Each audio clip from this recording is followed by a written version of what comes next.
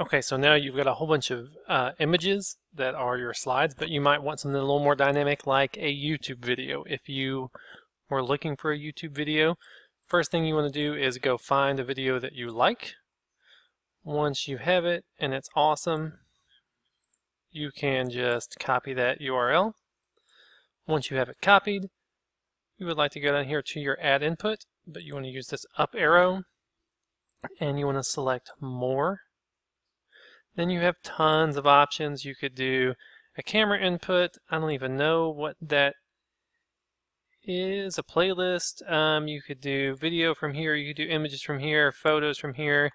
But what you're looking for is web browser. If you're doing the YouTube option, just paste it right there.